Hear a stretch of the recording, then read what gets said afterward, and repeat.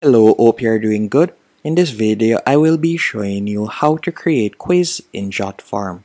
The first thing you want to do is go into your browser and you're going to type in Jotform Quiz Builder.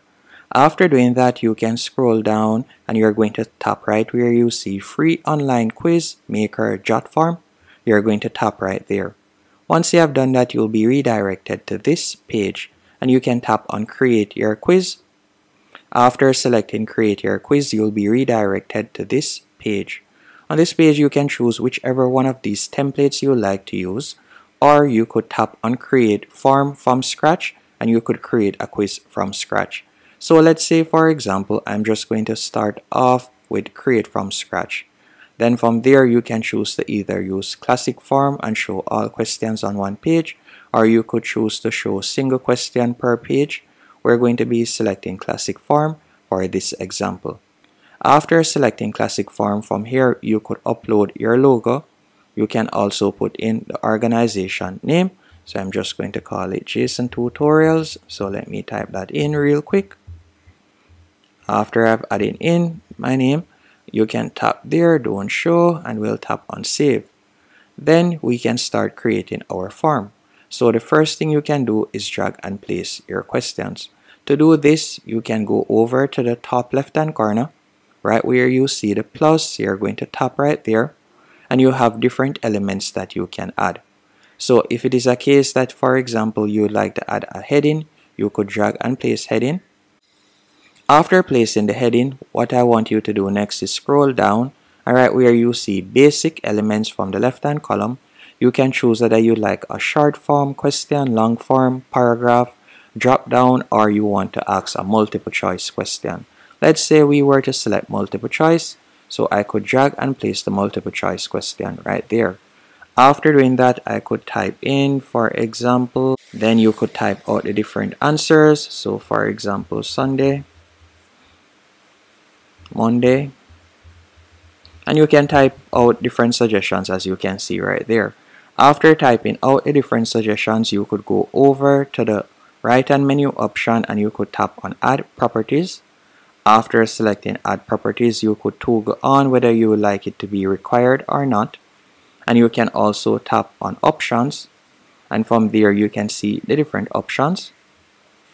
And you can also toggle on Calculation Values. You could toggle it on right there, and this is where you'll be able to choose the correct answer. So obviously the correct answer would be Sunday. So you could type in yes right there, or you could type in a value. So let's say, for example, they'll be receiving 10 points, and then for each other answer they'll receive 0. So you could type that in right there. After you have done that, you can scroll back up. Then you could tap on surveying, and if you would like to add entry limit, so this will limit the minimum or maximum number of selections allowed. I'll leave that as is. Then we'll simply tap on the X. Once you have done this, all you'll need to do now is continue adding questions. And again, you can choose to add multiple choice, you can choose to add long form questions or short form questions. There are numerous options that you can choose from the left hand column, as you can see right there.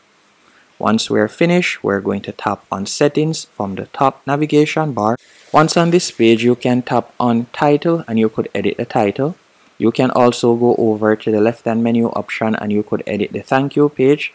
Or if you would like to redirect them to a different link, you could tap on Redirect to an external link and paste in the external link right there.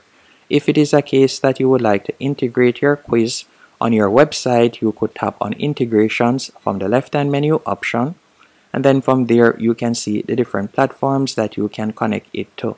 You can also scroll down, and from there you can set up workflows if you want. Now to publish it, you're going to tap on Publish. After selecting Publish, we could select Embed, and then you can copy the code and you could embed it, for example, on your WordPress website. If it is a case that you would like to share the link right away, you can tap on Copy Link. You could also download it via PDF. You could download it as a pre-filled PDF, or you could download it as a fillable PDF from the left hand column. Now we're going to simply open a new tab, and I'm going to paste it in so that you'll be able to see a preview. Now once someone receives the quiz, they can answer the question. After they have answered the question, they'll tap on submit. Then once they have tapped on submit, from there you can see thank you, your submission has been received. Now if we were to go back into Jotform, let's say we were to go back, and I'm just going to tap on Jotform in the top left hand corner. After doing that, you can see right there we have a red icon which shows that we have received a submission. Now when you tap on it, you can select submissions, and then from there you'll be able to view the submissions and see what the person had chosen as the answer. So you can see it right there, one viewed, and you can also see the answer. And that's it. Hope you found this tutorial helpful and informative. If you did, be sure to hit the like button